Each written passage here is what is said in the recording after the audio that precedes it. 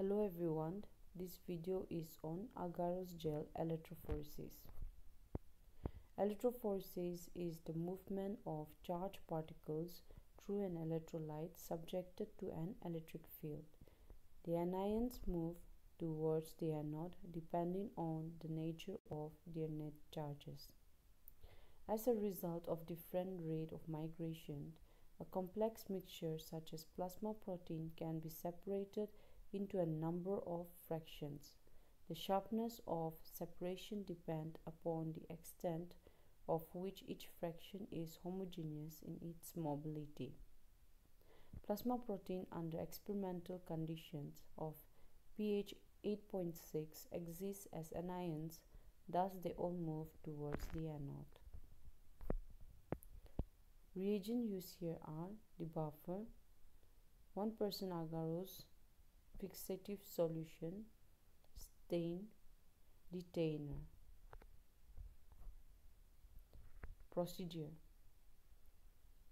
The first step is on preparation of agarose gel slime. Place thoroughly clean glass microscopic slide on a horizontal surface. Using a pipette, layer about 1.5 ml of the molten agarose onto the slide. Apply uniformly over the slide up to the edges on all sides so that the thickness of the gel is uniform over the entire slide. Allow the gel to set over the slide at room temperature. Next is on application of the sample.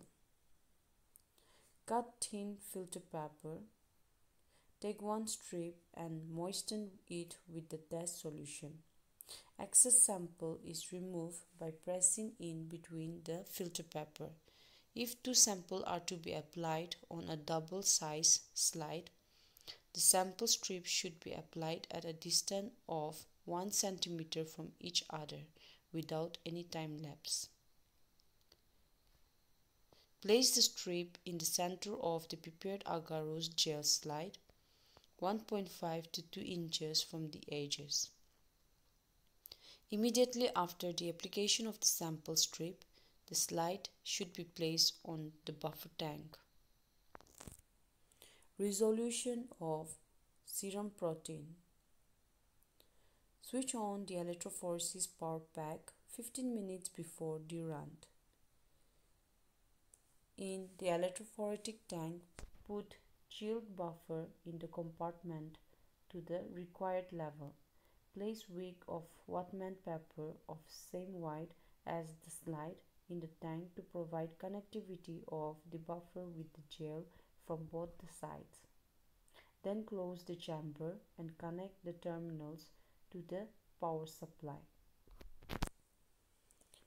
Processing the pattern on the slide. The first step is on fixation of protein in agar gel over the slide. Soak the slide in a fixative. The native protein separated over the gel will be fixed in their area of separation. Remove the slide fixed on their area of separation after 10 to 15 minutes. Next step is on dehydration of the gel. Place the slide in a hot air oven at 70 degrees Celsius for 20 to 30 minutes.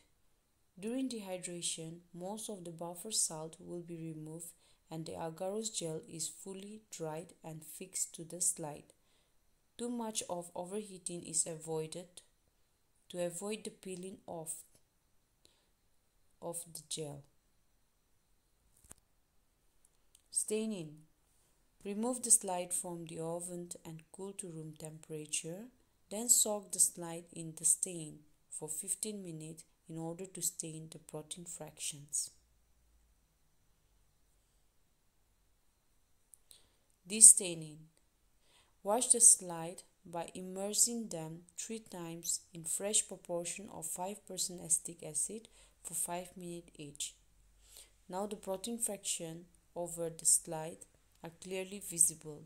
Rinse for 5 minutes in water and dry in a hot air oven at 70 degrees Celsius for 5 minutes.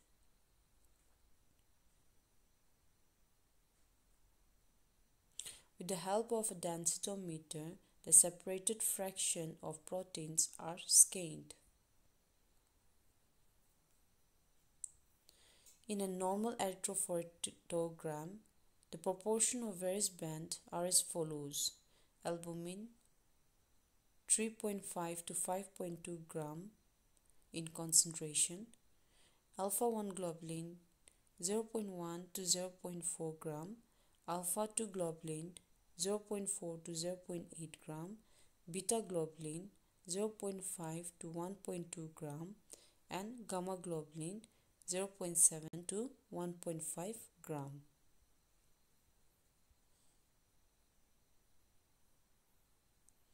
Coming to the clinical significance, the electrophoresis of serum protein is helpful in detecting the changes in individual protein fractions in serum and in detecting abnormal band in certain disease conditions. In chronic infection, the gamma globulins are increased, but the increase is smooth and wide base. In paraproteinemia, a sharp spike is noted. In alpha-1 antitrypsin deficiency, alpha-1 band is decreased or sometimes missing. Thank you.